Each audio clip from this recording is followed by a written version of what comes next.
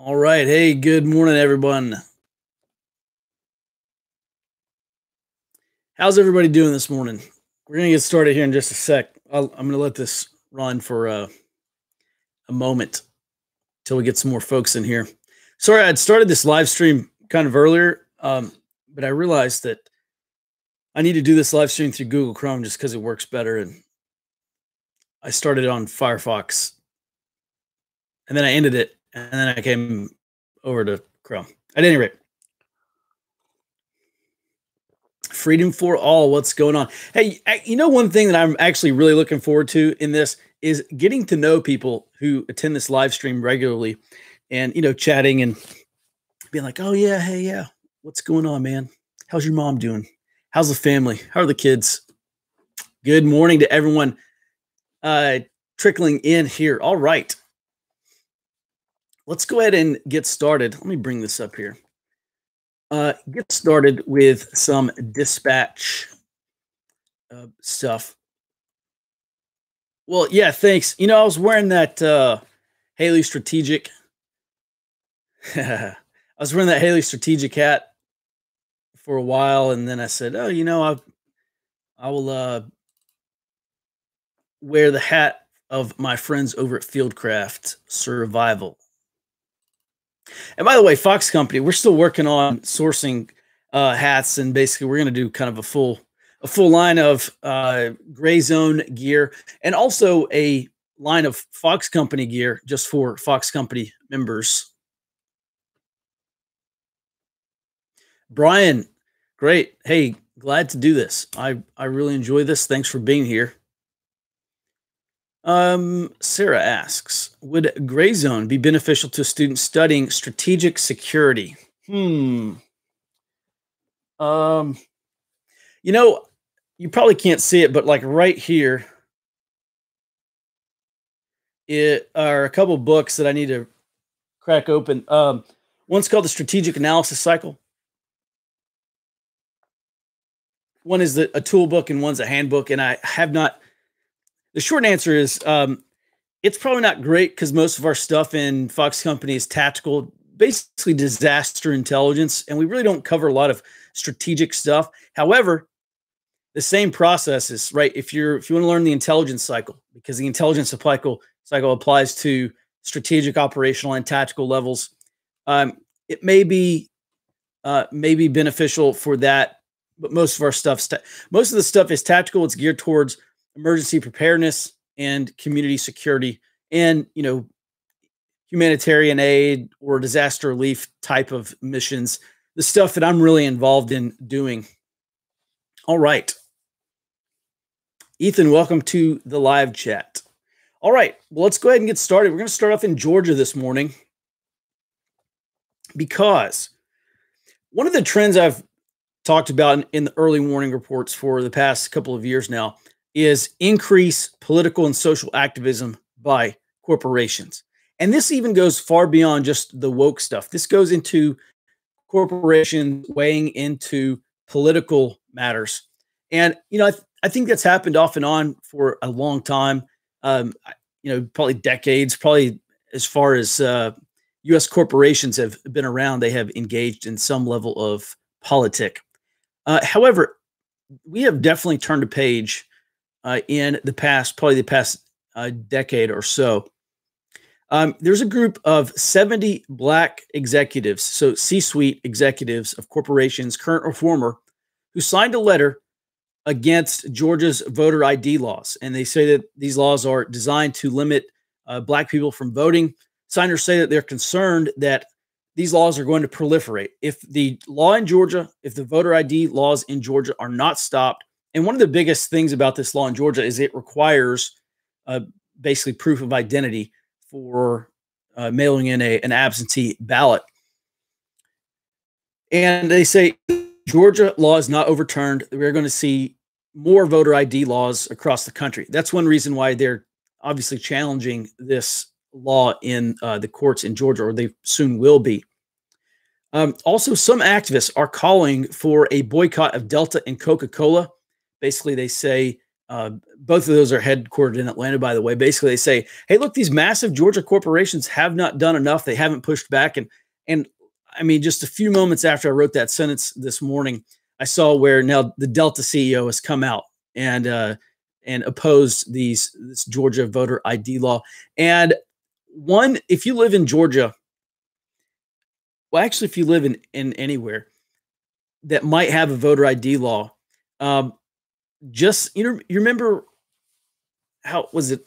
I don't know, a couple of years ago, there were some Hollywood movie producers basically saying, "Well, we're not going to film anything in Hollywood, or we're not going to film anything in Georgia if I forget what it was, but if X, Y, or Z happens."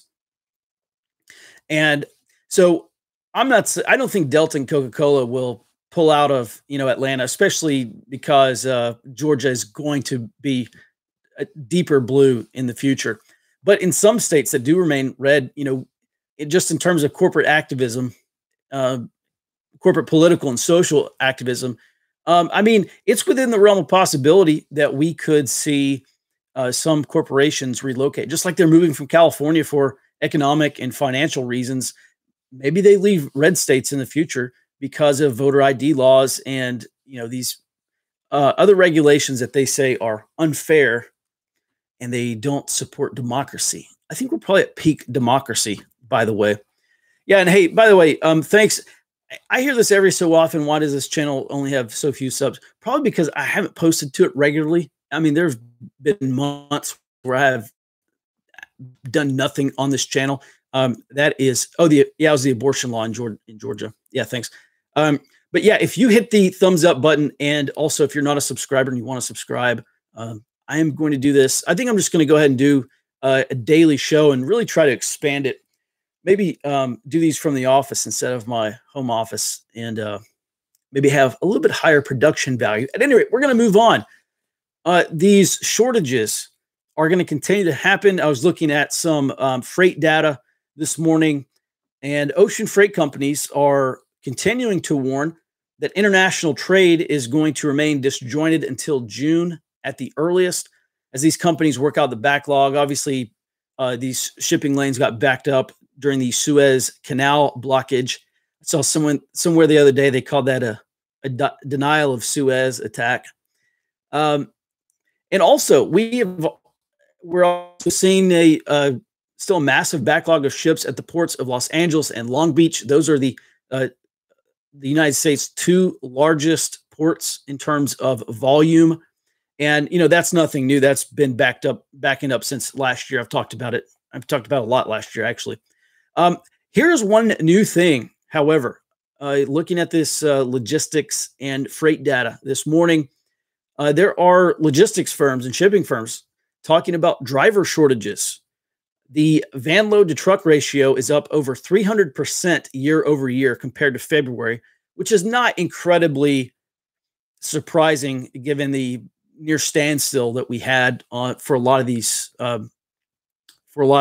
shipping last year. But one thing is interesting. The van load to truck ratio is up 76% from last month. So from February. So we are seeing a massive boom in shipping right now. In short, what this means is that demand for shipping outweighs the supply of shipping, both in terms of freight and container ships. There's been a massive shortage for the United States and Europe, massive shortage of empty container ships. I've talked about this before because basically China is outbidding everyone. They say we're trying to get our economy back up and running, and we got a lot of stuff to export. And so they are outbidding European and American firms for these empty container ships. And so a lot of places, actually Europe's having a massive problem with this right now. They can't get any empty container ships because China is outbidding and buying them all, basically. So another thing, I was looking at Morgan Stanley trucking survey this morning, and one of the respondents said that 2021 is going to have the largest demand ratios in history. And just to recap, there are people talking about driver shortages, truck shortages in the United States. So even when stuff does get into the port of Los Angeles or Long Beach, rates for shipping, domestic transportation are rising. let me look through the comments on here. Yeah, and yeah, that's a good point. Consumer prices on almost everything are rising rapidly. So yeah, well, I mean, I can't talk to. I don't think everything is rising rapidly. However, we certainly are seeing price increases, and that's both due to push and pull inflation. We're going to see. I think we're going to see much higher inflation. And I talked about this yesterday. The difference between CPI and PCE, Consumer Price Index, and personal consumption expenditures. Those are the two ways that most economists measure inflation. And then there's real inflation. And so CPI and PCE are not really the best ways to measure inflation, but real inflation is going to be much higher than the official rate of inflation. And also, let me talk about this too. One reason why we are going to see much higher inflation this summer, maybe 3%, 4%. Guys like Jeff Gundlach have said, up to 4% is, he says 3% is certain. But we went through a disinflationary period last year. So already our year over year inflation, I think I may have talked about this yesterday. Year over year inflation is going to be much higher because we had disinflation. So inflation was much lower at, spring, summer of last year. And then let's move on to this third item. I only have 3 items for you this morning, but we'll do some Q&A and maybe talk about some other stuff. Chinese manufacturer Foxconn, they follow Samsung. So about 2 weeks ago, Samsung came out and warned of imbalances in the supply of electronics components, not just semiconductors, which I've talked about on this show before, but now Foxconn is talking about the shortage of integrated circuits. And integrated circuits are used for displays, so like laptop displays or cell phone displays, and also in battery power. Foxconn expects these shortages to last into 2022. So the picture that I'm getting from the shipping item that I just talked about, and now this integrated circuit component shortage, and there are other electronic shortages. The picture that I'm getting is between delays in international shipping, the U.S. is going to continue to see decreased selection. So there's going to be decreased availability. Like I talked about, I went to Best Buy and Office Depot the other day looking for a printer, and most of their printers were out, and they didn't have a very deep selection. They maybe had like 1 or 2 printers on hand for the models that they actually did have in stock. So decreased selection, lower volume, and higher prices for electronics. And based on what we're seeing with international shipping delays and just congestion, in addition to these electronics components, it's probably going to last into next year. All right, so those are my major items for today. There is in today's early warning report. By the way, if you want access to the full early warning report, you can go to subscribe. We do a daily email and also online report. And then you can also listen to the podcast. I've already recorded today's podcast. There is a new anti-ICE direct action, at least a protest, if not a riot, planned for this weekend. And then Max has a pretty good breakdown of some anarchist literature, basically some propaganda that kind of outlines their strategy for how they build an anarchist revolution in the United States. And that is in today's full early warning report, which you can get at floridaobserver.com/subscribe. All right, let's open up the floor to some questions now. Texas or Alaska, if you had to pick one to move from a blue state. Okay. Well, the first thing we have to understand is Texas is turning blue. It probably will turn blue in the next couple of election cycles. So if you want to escape a blue state, realize that you may be moving to a blue state if you move to Texas. It also, I think, how you want to live your life is also an important factor in terms of Texas or Alaska. And by the way, Alaska has they have the rainy part of Alaska, then they have like the snowy tundra Arctic part of Alaska. So also, kind of depends where you want to live. Just like Texas has, even on the same latitudes, Texas has a variation of climates. East Texas is the Southeast. It's humid. It's, I think it's coniferous. And then you move into Central Texas where I live, and you kind of get into kind of the plains area. And then you get into West Texas, which is just straight desert. So, frankly, it kind of depends on where you want to live and um, what climate you really enjoy. Also in Alaska, we talk about higher prices. Prices are high in Alaska, just like Hawaii, right? It takes more money to get stuff up there. Uh, and I don't really know a lot about Alaska. I have been, and I would love to go back. Um, but those are just a few things I know. Those are some considerations I would make. Uh, and it also kind of depends on what scenario you're moving for or planning for. If you're just trying to escape a blue state, I think there are probably better states than Texas or Alaska to go to. But if you want to live off the grid and remove yourself from the modern world, then it's easy to get lost in Alaska on some acreage up there. And man, I tell you, I've thought about doing that myself. Let's see. Uh, will Texas be blue across the board or just through high density populations? Yeah, so Texas is going to become just like Oregon, just like California, where you're going to have cities that dominate state politics. Okay, so Los Angeles and the Bay Area dominate state politics for California, even though I believe most of the state, at least by county, is red. Texas predominantly red geographic space, but very dense, high density population centers, which are blue, which will come to dominate state politics. So Texas won't be blue across the board, but Houston, Dallas, San Antonio, Austin, even Fort Worth is turning blue. Like I was looking at some maps the other day. Fort Worth has traditionally been more conservative than the most conservative part of the Dallas Fort Worth area. But even and I've noticed this in Austin too.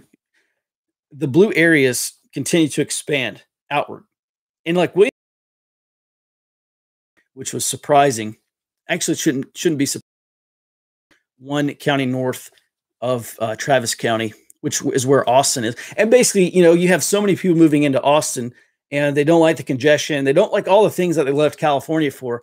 So now they're moving out to kind of like the suburbs and surrounding areas and turning those places blue as a result. Axel says, I heard Wyoming is good. Yeah, I used to live in Wyoming. I love Wyoming. Unfortunately, it's starting to have the same thing. I spent a summer in Bozeman several years ago, and people started calling it Bose Angeles because there's so many people from California moving to Bozeman. And that's going to continue to be the trend, right? People are mobile. They work online. They're doing remote working. They're going to be moving to these paradises, basically. And I think parts of Wyoming are paradise. I lived in Teton County. So that was a really nice place to live. But I tell you, they're absolutely destroying these places, especially, and no offense to Californians, and I'm mainly talking about the liberals and progressives moving from California to these other states, but because they're environmentalists, they like to be out in nature, and so they're going to naturally gravitate towards these areas and drive up prices. Actually, home prices, inventory on home prices I was looking at this morning have dropped to like multi-year lows. Home prices in general have risen, I want to say 15%. That may be year over year. So, they are changing a lot of things.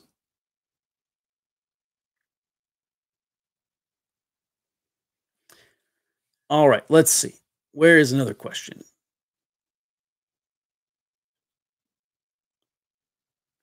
Regional relocation versus state. Appalachian, Ozark, Northern Rockies. Looking at what the regional weather / growing patterns and rural sentiment is versus state politics. Yeah, I mean, I guess I don't know if that's a point or a question, but yeah, a lot of these states that are blue, a lot of these states that are red will vary depending on where you live.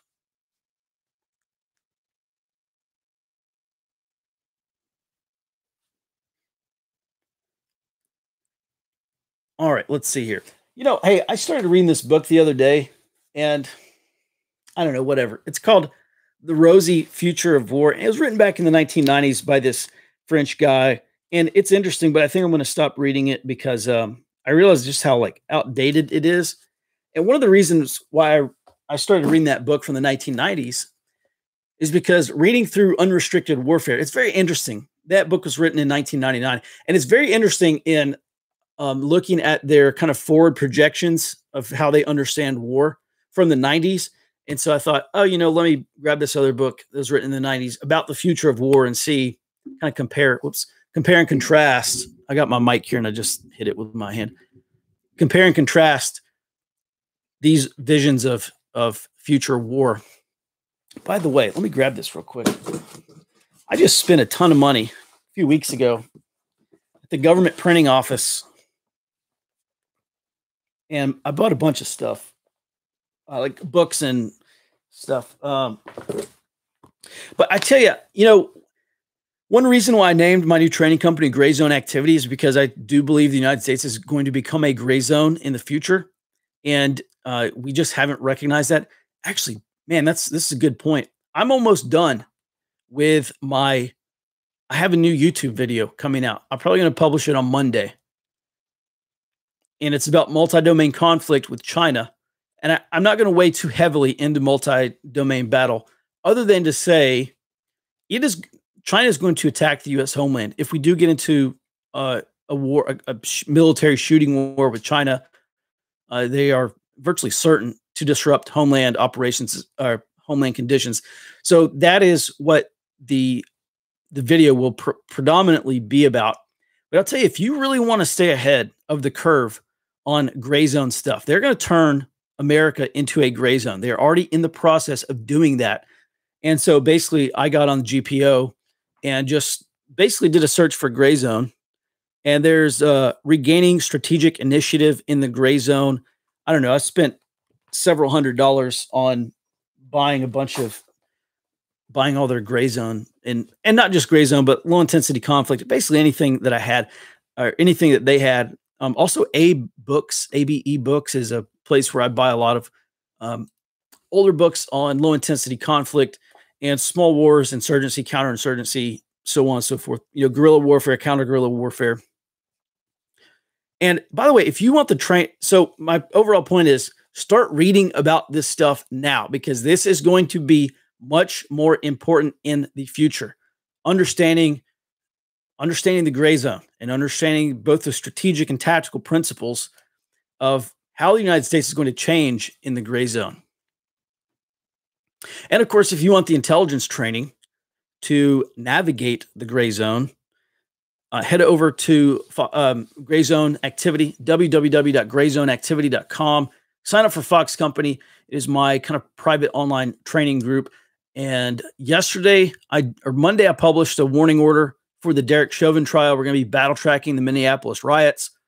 And also this week, I'm going to do a couple of introductory videos and kind of set out a training plan to get everyone trained up in the next 2 weeks so that we can have some remote intel folks. Basically, we'll all come together and we'll battle track and kind of keep up to date on the Derek Chauvin trial, produce real-time intelligence on the security situation there, and then also produce probably daily intelligence summaries for people to consume. So if you want to cut your teeth on a real-world mission, doing real-world intelligence stuff, especially disaster / kind of civilian community intelligence stuff, definitely sign up for Fox Company. You can find that at www.grayzoneactivity.com. All right, let's look for another question here. Do you have any thoughts on weather manipulation? Yeah, I mean, geoengineering is real. We know China is doing it. I don't remember if I talked about this on the podcast or maybe this YouTube live stream the other day, but Taiwan is experiencing a drought, which is affecting their semiconductor production because it takes lots of water to cool, lots of very clean water to cool the semiconductors and involved in this and the other components involved in the process of making these semiconductors. So Taiwan did not have the monsoon rains that they typically do resulted in a drought. And one of my this is just conjecture, speculation. I'm not saying that this is definitely the case, but one of my thoughts was, what if China is somehow manipulating the weather against Taiwan? Now, look, don't shoot the messenger. That is just a question because I'm a curious person. So, in terms of weather manipulation, yeah, it happens. We know, and actually, in unrestricted warfare, this kind of manual / book that these two Chinese army colonels wrote back in 1999, they actually talk about that.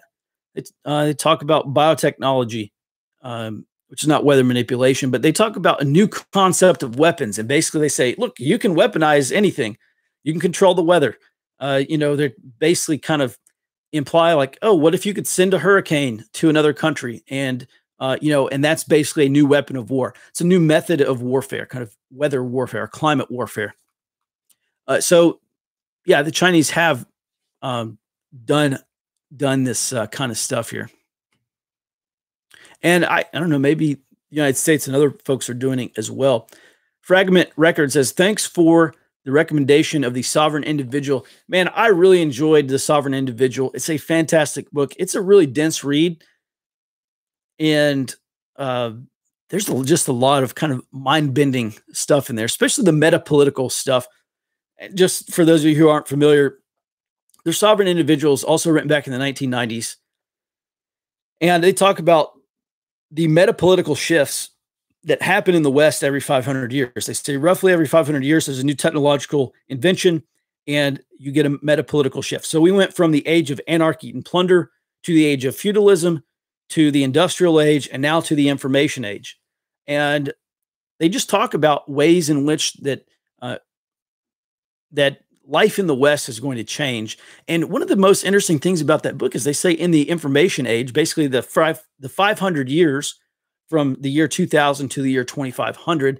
And I know that's so far away. It's like I can't even wrap my brain around the year 2500. But they say the nation state is going away. And we're going to kind of revert into city states and enclaves. And, this, just like we look at feudalism, it's like, oh, who, and I don't mean to discount neo-feudalism, which I think is also what we're heading into. But there will be free enclaves or free city states, and there will probably be neo-feudal societies or, neo-feudal enclaves as well. But, we look at the age of feudalism of having vassals and lieges and that stuff. We just, man, that's so antiquated. That's like ancient history practically. It's not really, but it kind of feels like that's how long ago it was. And eventually, your grandkids or great grandkids are going to look at, wow, you used to pay taxes to a nation state, like you used to pay taxes as a citizen there. Wow, that's loony. Who would do that? So it's a very interesting book.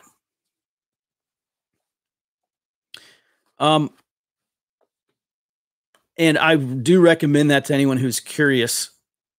It's really more of kind of an intellectual book. If you're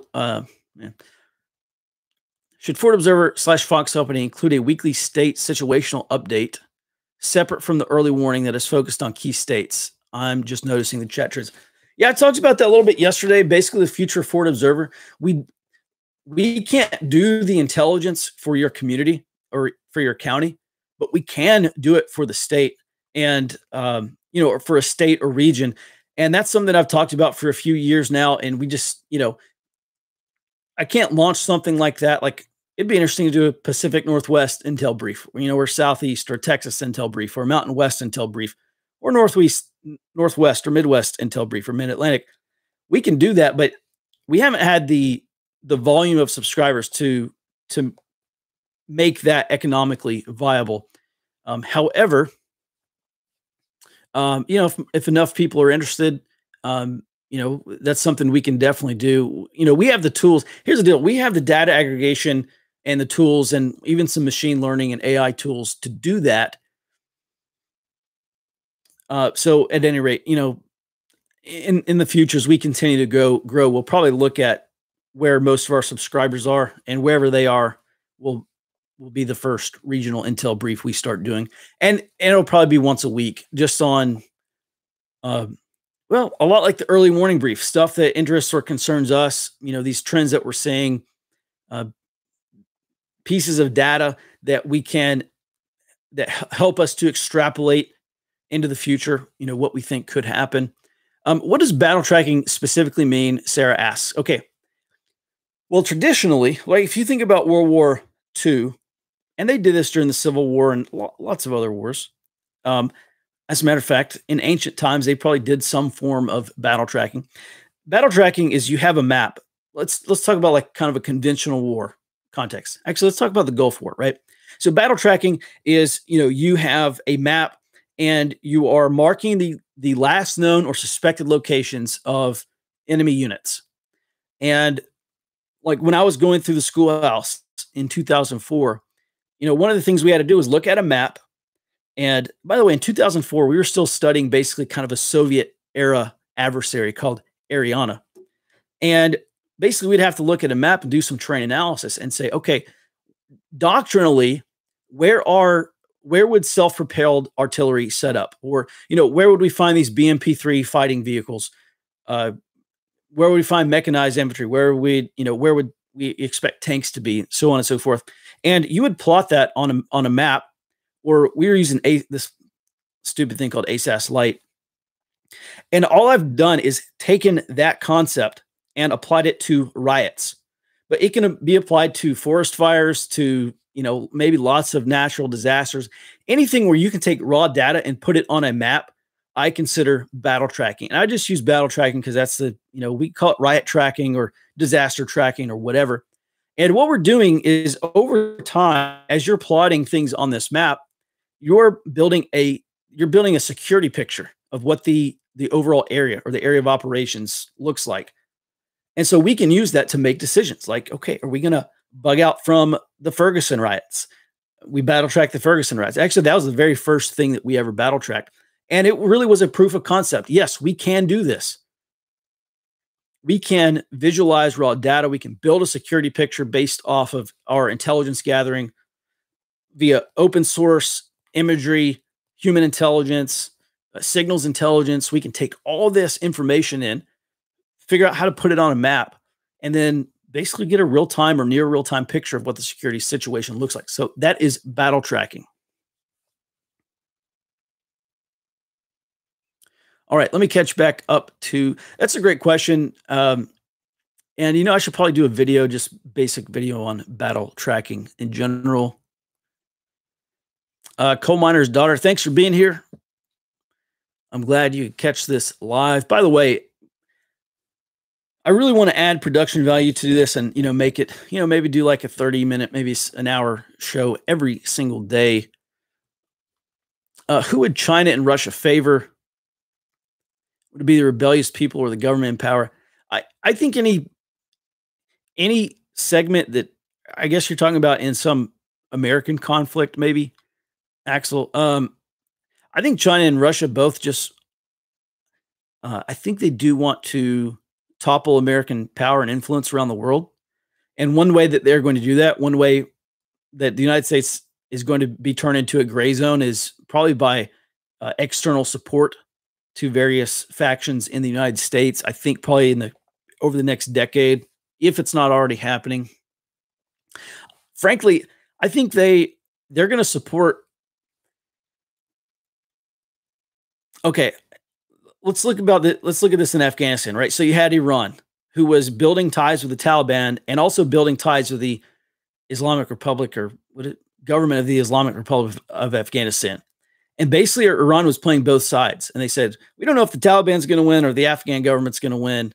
U.S. supported Afghan government's going to win. So, we're just going to kind of develop ties with both sides so that we have relations for whoever ultimately takes control over Afghanistan. And, I think maybe, at some point, China will support whoever, at least initially, support whoever poses probably the greatest internal threat, or at least poses is able to substantially disrupt conditions internally. And then, maybe later on, maybe they develop ties, kind of official diplomatic ties with some of these groups. And I don't know. I don't sit at the China desk and I don't read all day about China. that's just those are maybe my initial thoughts. But I could tell you, both Russia and China, they just um, what's happening right now, this low intensity conflict that's going on inside the United States right now, they're loving it, loving it.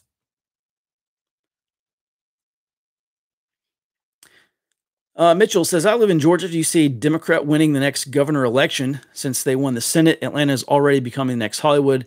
If they win, we will become the next California. Well, no offense, but I think Texas is probably becoming the next California. But I do sympathize with Georgia because my entire life, I grew up in the Southeast. My entire life, Georgia has been deep red. And frankly, it was surprising. It's shocked the heck out of me to see that Georgia went blue. I don't know. I think these things tend to ebb and flow.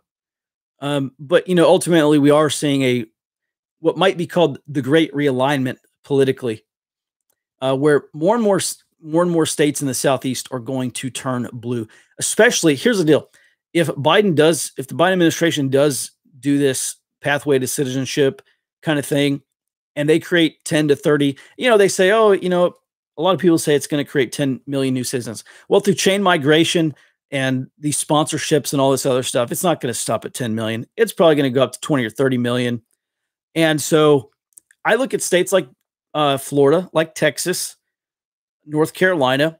They have more illegal populations than the margin of votes between Republicans and Democrats in statewide elections.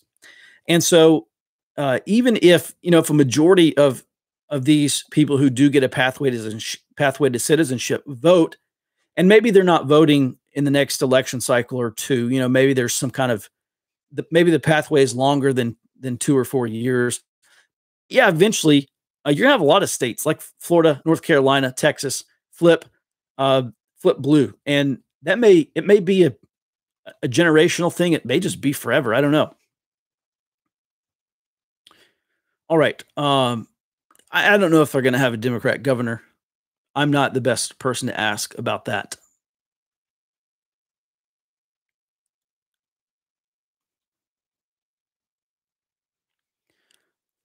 All right. Looking at some more questions here. Adam, thanks for the support. Adam says he's going to sign up. I really appreciate the support. And we work hard every day to produce the best warning intelligence, talking about stuff before it happens, stuff that you can get prepared for. And then also on the Fox Company side, building a training process. And, what I tell students when I teach these tactical intelligence courses is there's not enough of guys like me, right? I mean, there's basically that I can think of, there's like one dude training kind of civilian intelligence, like disaster, or intelligence for emergency preparedness. And that's it. And so really my goal is, by doing these tactical intelligence courses and also by running Fox Company, is to train a lot more people who are well-versed and eventually skilled in intelligence so they can do this stuff locally for themselves. So thank you. And I appreciate the support.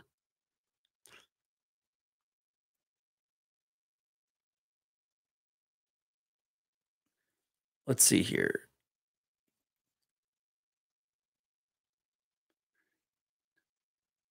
Can you touch on how we can counter the vaccine passport requirement? I haven't talked about this, and I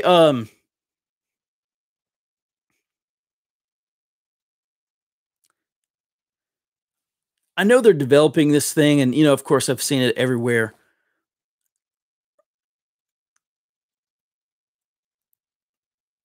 I mean, at some point, I think we're just going to have to say, look, this is a step too far, right? I mean, I'm not putting a yellow star on a vaccine passport. And basically I've heard people try to say, look, they're trying to build, I've heard some people say that basically a caste system is forming. Like you have the vaccinated who can go anywhere they want and do things and have all these, privileges. While if you don't have the vaccine, you have your privileges restricted. And that to me sounds like that's a reasonable expectation, I think. So, I don't know. I don't know. I haven't given that a whole lot of thought, other than if enough people don't sign up for it and publicly push back against it, it's less likely to happen. That doesn't mean it won't happen. Adam says, would you consider doing a post-virus update on your Civil War II video series? Yes. I do need to go back and update that Civil War II series, but a lot of that stuff's evergreen. A lot of that stuff's not going to change. Like the doctrinal stuff that I talk about in terms of low intensity conflict, that doesn't change. But yeah, I probably should go back and do maybe like some kind of revised edition. It's really time consuming to do that stuff. And I just don't have a ton of time to do it. However, I got a new guy starting at Forward Observer next week, a new employee. So eventually, probably like in 2 to 4 weeks, I'll have substantial amounts of extra time. So yeah, maybe I can do it later next month. Do you see military members who decline the vaccine seeing related consequence? Yeah. I don't know. I don't really know what's happening in the military in terms of the vaccine. At first it was voluntary, and then you start seeing these orders from these base commanders basically saying like, oh, you have to have the vaccine. You have to show proof of vaccine to enter the DFAC and all this stuff. So how voluntary is that, I guess? I don't know. GP says, this is my new favorite channel. Well, thank you very much. I appreciate that. I really enjoy doing this, and I'm glad you're here.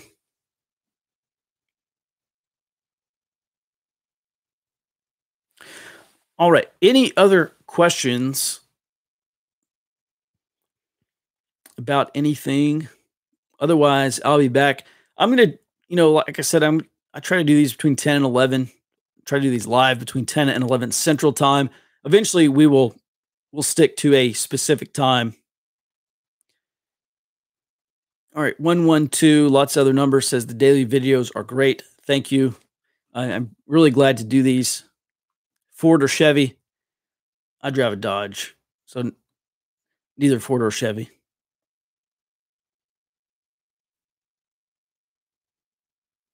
All right. Well, if there's nothing else, thank you for the support. And let's see. Boris says, if we like this kind of content, which service would be the most like these updates? Definitely the early warning report at forwardobserver.com. You can go to forwardobserver.com/subscribe. And these situational awareness briefs that I do on here is just the first part of the report. And then basically the rest of the report you'll get if you're a subscriber. And also I do the daily podcasts and talk about other things, especially low intensity conflict. We track what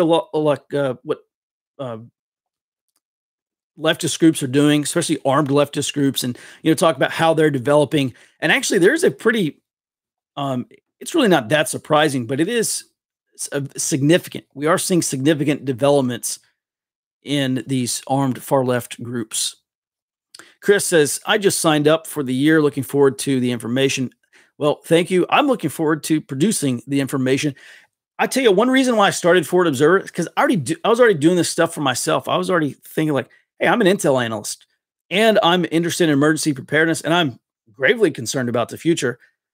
If I'm already doing this, looking at things, looking at trends, trying to figure out how to best strategically prepare for the future, other people would probably be interested. And so I started Forward Observer to share everything we learn and everything we're looking at. Can you recommend a book or two for us to help expedite Fox Company learning? Yes. In 2015, I wrote a book. It's almost 200 pages long, called SHTF Intelligence. And I'm in the process of trying to update that book, which will basically be a second edition. And it is not published yet. And I don't know when it will be published. It's a massive undertaking. But if you want kind of an expedited, kind of an accelerated learning curve for Fox Company for intelligence stuff, just go back and watch my old videos. There's an entire series called How an Intelligence Analyst Prepares for SHTF. And if you watch that video, you'll get a pretty good gist of other things that you're going to learn in Fox Company.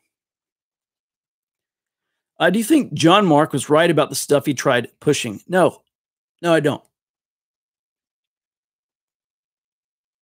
Boris says, if you can't tell, I'm trying to be a subscriber, support your work. Well, Boris, thank you for the support. We wouldn't exist without folks like you. So I really appreciate it. And also my employees appreciate it. Like we have a whole Forward Observer team that's involved in this. It's not just me. I couldn't do all this stuff by myself. Eric asks, how important is challenging the narrative? That's more of like a information operations thing. And here's the deal. When you're talking about national narrative, unless you have national level influence, you're probably not going to alter the national narrative.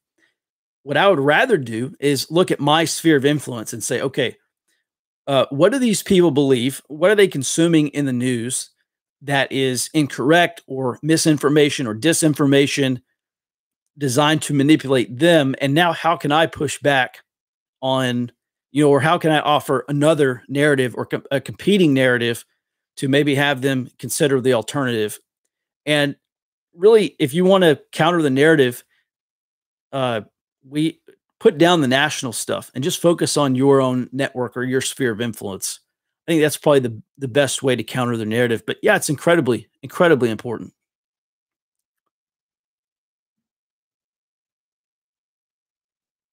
Colton says, seems the best thing to do is to network right now. It's been difficult to build networks, finding specialized people, et cetera, people you can trust. I'm not sure if we'll ever have. Oh, no. Okay, so yes, networking. I'm a big proponent. Go out and start a neighborhood watch. I talk about that frequently. Start a neighborhood watch, because not only are you going to enlist the help and get to know your neighbors, you're also building a de facto information sharing network locally. Put aside this national stuff. It's my big problem with a lot of these, conservative or, right-wing organizations is they got a national leader and they got a regional leader and they got district and state leaders and all this stuff. And they want to build this massive hierarchy, which is so stupid, because the amount of time you waste trying to build a hierarchy is time that you are not spending on building horizontal ties. We have vertical ties, which connect us to our local community. Super important. Actually, vertical ties are the most important thing you can be building right now. Your local networks. And man, they want to build like a Fortune 500 conservative group, and they're completely missing the point that without grassroots support, without community organizing, that's why the left is spanking the right now, because they're way better at community organizing. So if the right really wants to win in this country, they have to community organize. They have to build grassroots local organizations and stop messing around with all this national chapter BS, because it's completely stupid. Not only that, one thing we've learned about these anarchist groups, right? So there's a concept in targeting or whatever, counterinsurgency, called leadership decapitation, right? That's what we try to do with bin Laden and Zawahiri and all these other guys, right? We said, look, if you cut the head off the snake, then you can internally fracture an insurgent group, right? Because you take out the leader. Now maybe you have these two guys now competing against each other, and that group fractures along their loyalties, their hierarchical loyalties. It's called leadership decapitation. You can't decapitate leadership of an anarchist group because there is no leadership. They do everything by consensus, like these affinity groups like Antifa and so on. There's no hierarchy. So, and that's deliberate. That's a deliberate way of organizing. And one reason why I think a lot of these right-wing or conservative movements patriot movements have ended is because anything that's hierarchical, it's very easy. It's very, very easy for the FBI or some other organization to get in there and cause internecine fighting. Well, if we keep things local, right, then it's much more difficult to do that kind of stuff, because there's no big win. There's no head of the snake to cut off. And I don't know, maybe that's one reason why a lot of these patriot groups try to do hierarchical things, because I don't know, maybe there's some influence. If you build a hierarchy, you can topple the top levels of the hierarchy and fracture the organization. All right.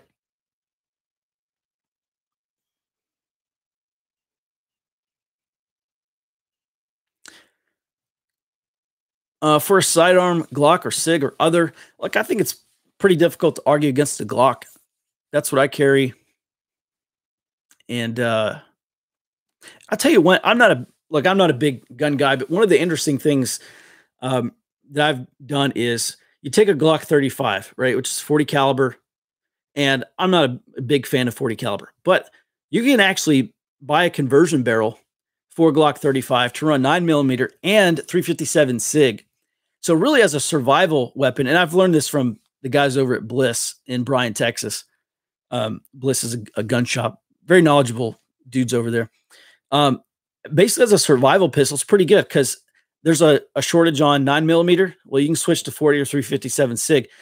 So I mean, it doesn't help when there's an ammo shortage on everything, but it does give you basically buy 2 extra barrels and you kind of have 3 guns in one, which is a very interesting concept. So at any rate, yeah, I mean, I'm a Glock guy. What's one thing people forget to put in their area studies in your experience? Probably the people. I think the human terrain is one of the most important aspects of your area study, understanding your neighbors and your community and, various, right. Okay. You think about a human like an iceberg, right? There's the 10% that you can see, kind of skin color, clothing, your lifestyle choices. And then there's 90% that's subsurface, culture and values and, mores, social mores. And, I think probably in the area study, one reason to do an area study, specifically to look at the human terrain, is to find people in your neighborhood that are likely to cooperate with you during a disaster or an emergency. And I want to identify those people and I want to meet them as soon as possible, not only to expand my network, but, also to enlist help. And now all of a sudden, instead of you yourself in an emergency, now you've got Tom and you have Brian, and you have Susan, who's an ER nurse. And all of a sudden you start building your network out like that. And it's not really a prepper group. It's not really a mutual aid group either.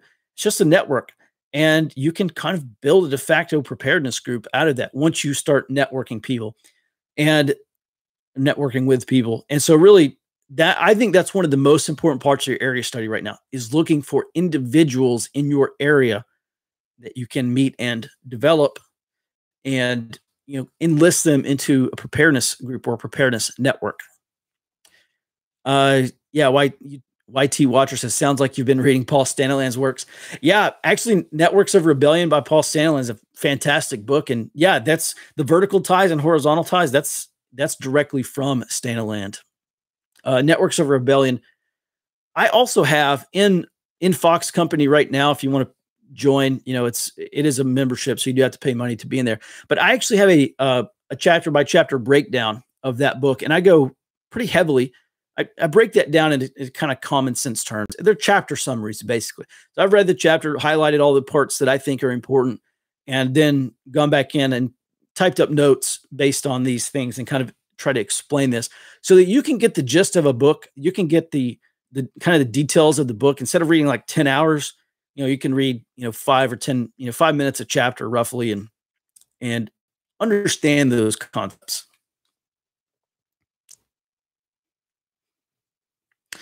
Can you define an affinity group? I think I know what it means, but would like to be certain. Yeah. So the affinity group is a big part of the security culture of these leftist groups.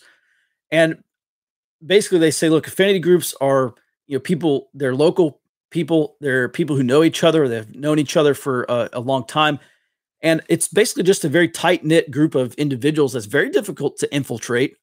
If I've known these 3 or 4 other people for 5 or 10 years, there's a pretty good chance that these people are who they say they are. And so that's kind of the whole concept of an affinity group, just very basically.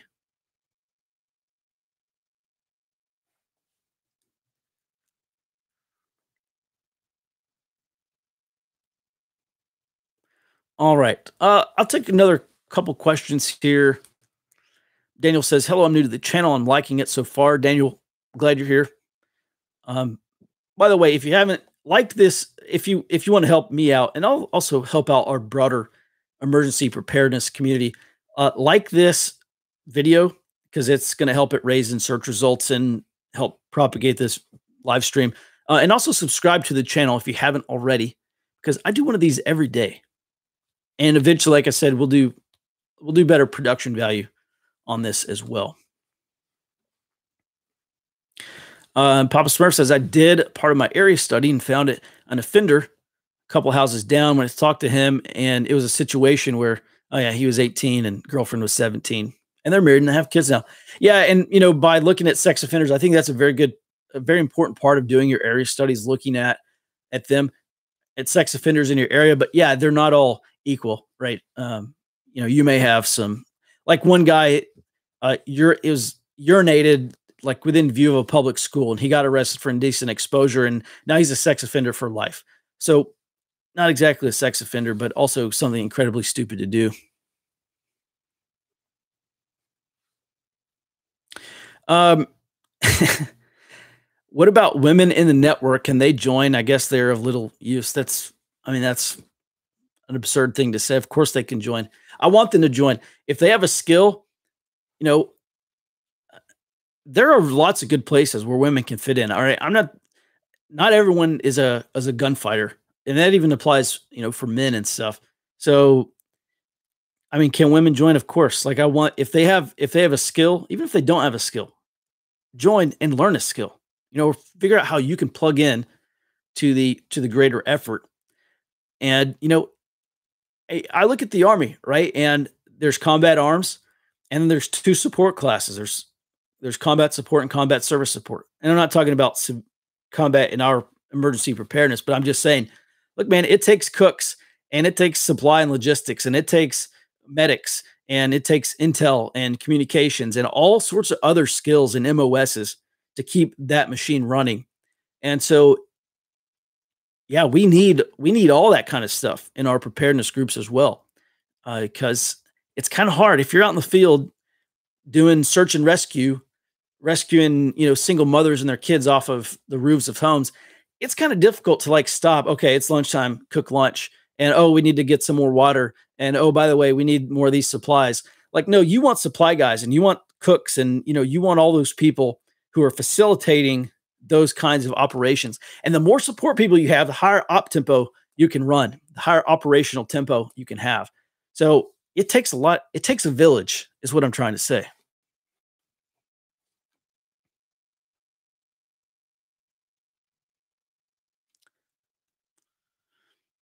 All right, let's see. Here, we'll do one more question. Man, we're almost done this for an hour. How do you gauge a neighbor as friend or foe? I don't talk to them.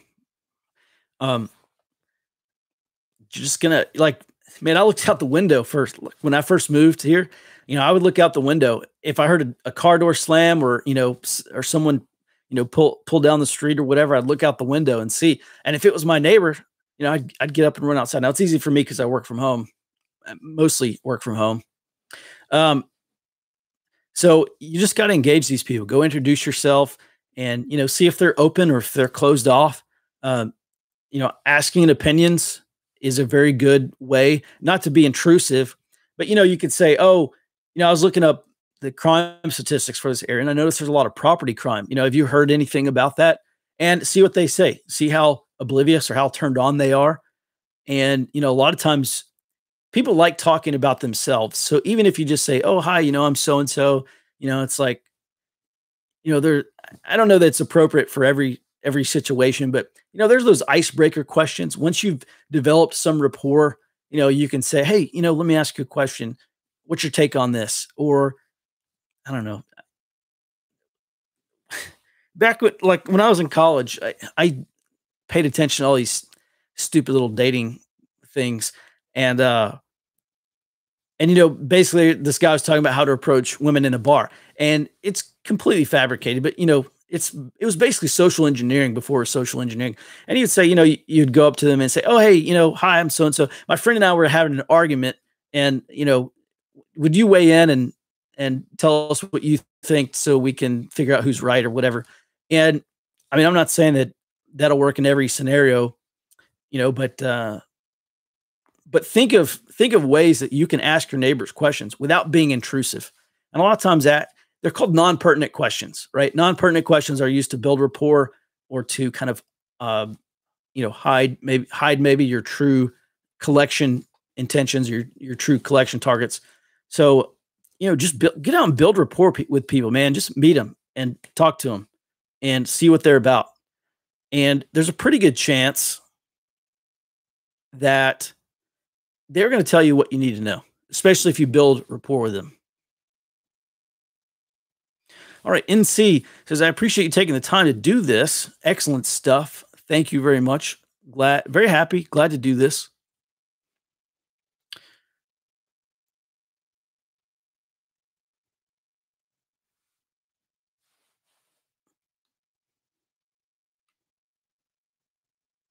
All right, let's see here. View at your own risk says, "If I could get a masterclass 65-year-old disabled ham with 50 years experience as my commo guy, I'd happily make sure they had the support they needed in order to obtain that person." Absolutely. Skills matter. Knowledge weighs nothing. And if you have people who are interested, they're like-minded, they're motivated, and if we can look as an NCO, right? My job, or any NCO's job, is to provide purpose, direction, and motivation for junior enlisted or for your soldiers, your troops. So purpose, like give them a skill, or say, hey, if they come to the preparedness group, they're like, "Hey, I'm interested in preparedness. I'm concerned about the future, but I don't have any skills." Okay, great. What are you interested in? What are your hobbies? Let's find. Actually, my very first deployment, um, the first or second day I got into country to Afghanistan, and we all went and met with the sergeant major, and the sergeant major asked us about ourselves. He reviewed our packets and stuff, and he's trying to put the intelligence people where they needed to go, in terms of their abilities. And that was my first major lesson in the Army, that, people have natural skill sets, or they have natural interests. They have things that are going to they're going to have interests that keep them motivated in whatever they're doing. So provide people purpose, direction, and motivation, and they will likely do what needs to be done, especially if you give them a goal or give them a specific task. And if they understand where they fit in this organization, right? If you have a guy and you say, "Hey, can you cook breakfast for the team?" Let's just say that it's a hurricane, the power's out, and we're boating around our neighborhood, or canoeing around, or walking through the water, traipsing through the water in our neighborhood, going door to door to check on people, right? And you say, "Okay, Brian, I know cooking is not the most glamorous thing, but we have a search and rescue team that needs to eat. And it would be great if, while they're out there looking for people, or going door to door and doing welfare checks for the neighborhood, if they could come back and have food prepared for them," right? And so that's an obvious need. And so Brian, he might say, "Look, I'm not super enthused about cooking, but I understand that it needs to happen and somebody's got to do it." And so Brian's probably going to do it, even if he's not entirely happy about it. So if you can give people kind of a purpose and help them to understand what role they play in that organization, or what role they play in that mission, then you are going to be much better off for it as a result. All right. We have just gone over an hour. Thanks for being here. I appreciate all the support, and I'll be back tomorrow morning. I'll try to do this around 10 a.m. or so. Tomorrow morning, Thursday. Tomorrow's report is the economic early warning. So tomorrow I'll be talking about more economic stuff. And I will see you then. So until next time, be well and stay out front, out here.